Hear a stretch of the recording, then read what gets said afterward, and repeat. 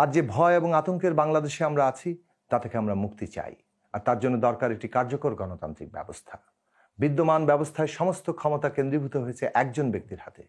তার ফলে কোনো প্রতিষ্ঠানই স্বাধীনভাবে দাঁড়াতে পারেনি। ক্ষমতার কোনো ভারসাম্য তৈরি হয়নি কোনো জবাবদিহিতা। এই জবাবদিহিতাহীন ক্ষমতাই আজকের রাজনৈতিক সংকটের জন্ম দিয়েছে। এই জবাবদিহিতাহীন ক্ষমতাই নাগরিকদের অধিকারকে ক্রমাগত সংকুচিত করছে। এই জবাবদিহিতাহীন ক্ষমতাই আজকে চুরি, দুর্নীতি, লুণ্ঠনের এক রাজত্ব তৈরি করেছে। এই অবস্থার কি পরিবর্তন সম্ভব? আমরা মনে করি অবশ্যই সম্ভব। জনগণের ঐক্যবদ্ধ শক্তি এই অবস্থার পরিবর্তন ঘটাতে পারে। বিদ্যমান স্বৈরতান্ত্রিক ক্ষমতা কাঠামো বদলে দিয়ে তৈরি করতে পারে এক নতুন গণতান্ত্রিক ক্ষমতা কাঠামো।